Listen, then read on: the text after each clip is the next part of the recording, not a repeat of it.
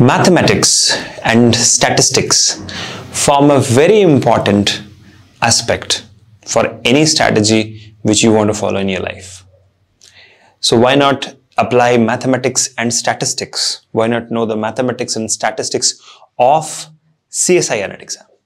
Why not know how exactly CSIR NET exam is conducted?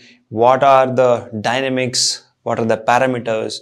What are the numbers which you need to meet to achieve success in CSIR NET?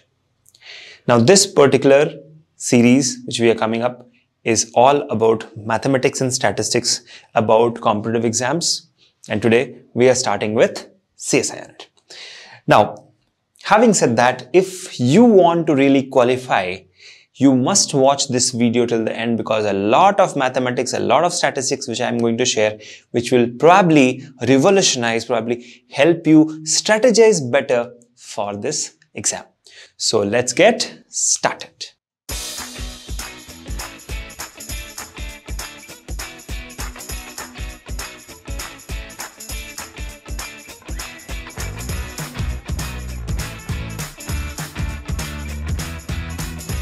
Welcome back. So now let me start this session with a very basic parameter, very basic statistic, which is CSIR NET is conducted twice a year. Now look at this.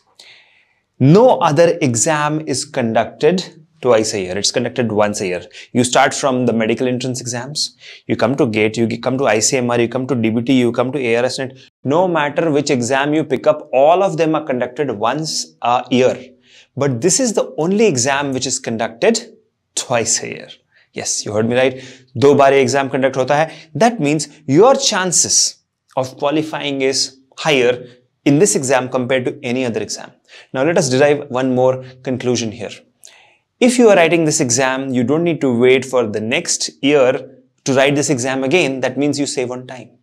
So even though this exam is tough, you have this advantage which others don't have. Moving ahead, a very important aspect which nobody knows or overlooks this aspect, which is more than 97,000 people register for this exam. Yes, more than 97,000 people register for this exam, but not for other subjects. I'm talking about only life sciences today. Okay. Now, if 97,000 people register for this exam, how many people actually write this exam?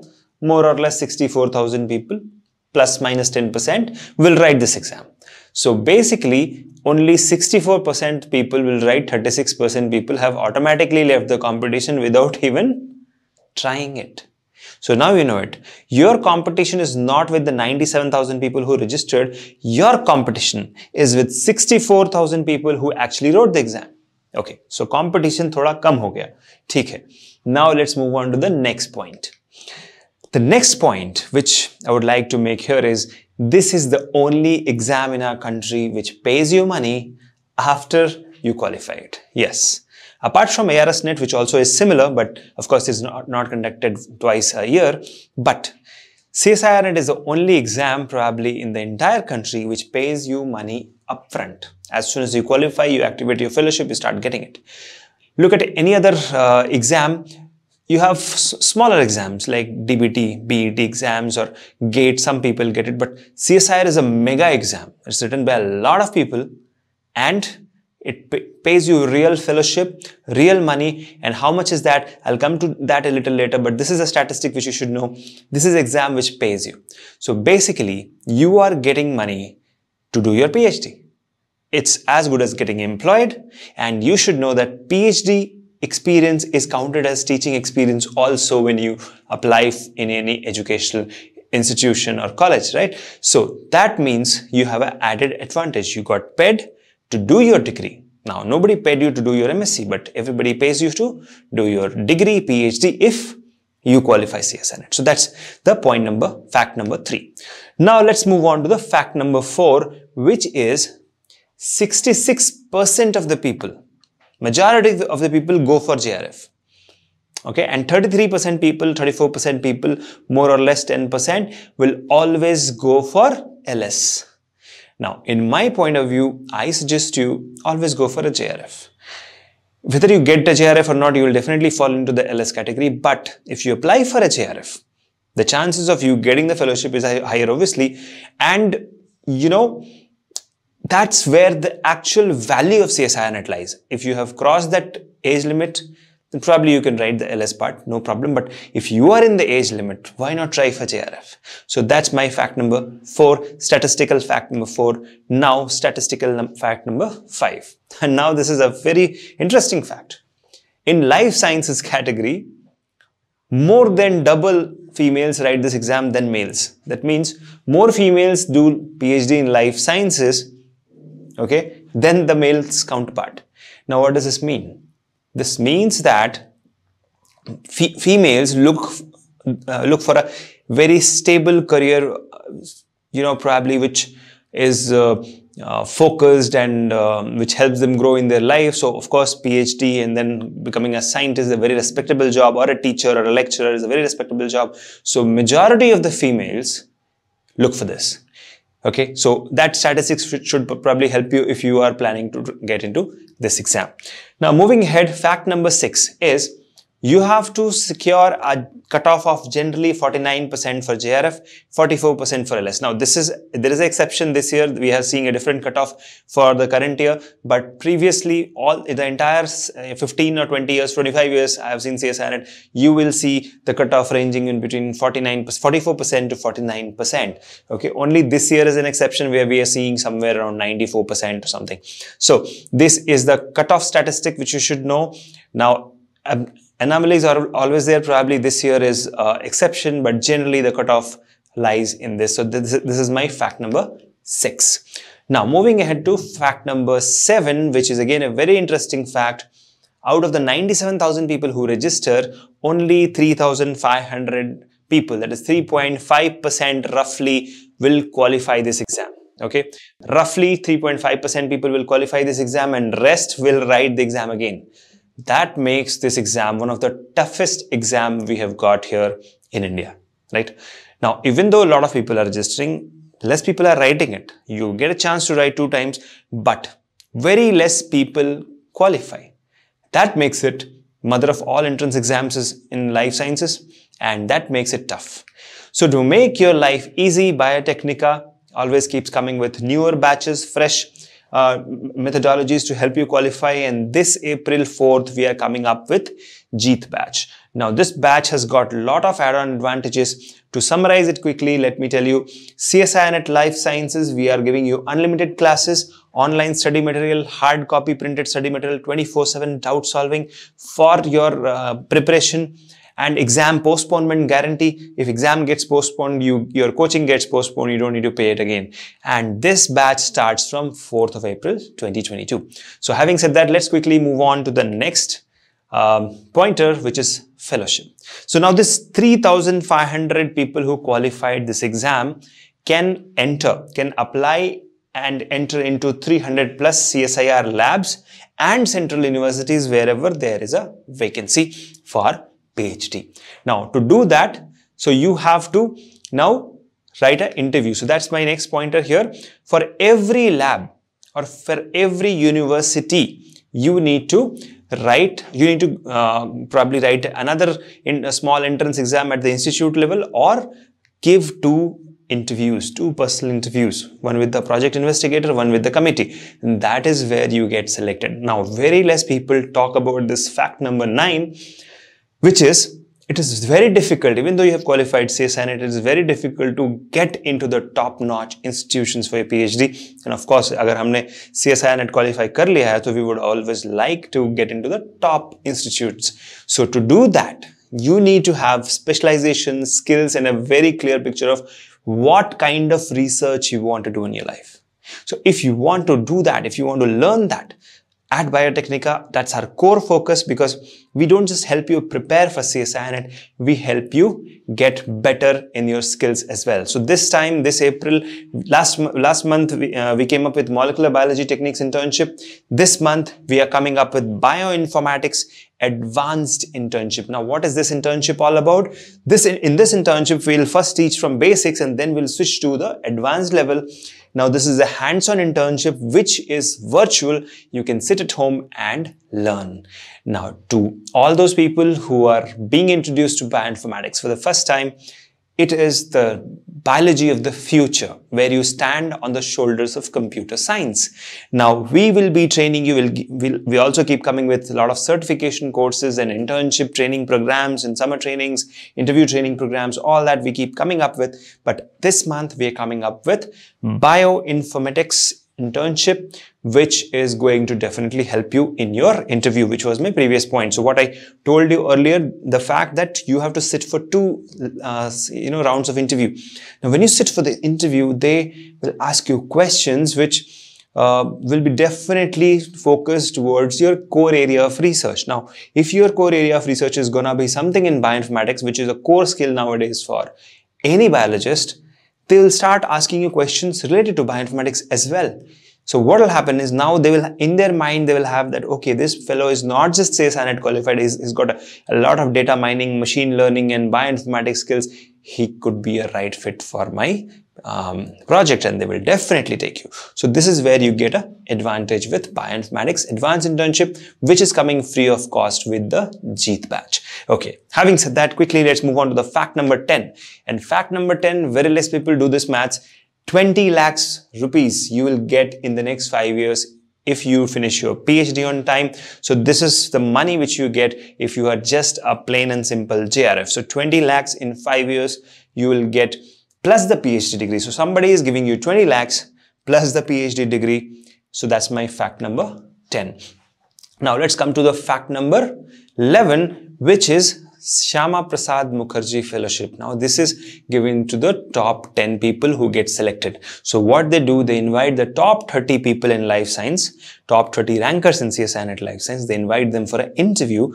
Out of those top 30, 10 will get selected for this particular fellowship. Now what really happens? Now previously I said if you are just a JRF, you get 20 lakh rupees as a fellowship.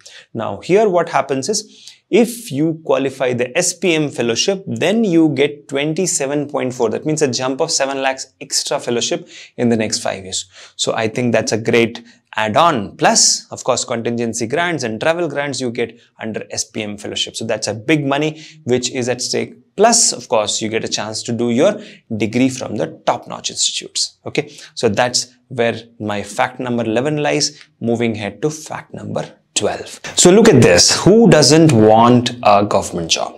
All of us want a stable government job. And if you have a CSIR NET qualification, your chances of getting into a government job becomes 200% higher. Now, why do I say that? Because you have a PhD from a government institution. You already know a lot of senior scientists who may be the decision makers for those positions. So that is the reason I'm saying you have a higher chance of getting placed if you do the right kind of networking and if you have the CSIR NET qualification. So that's my fact number 12.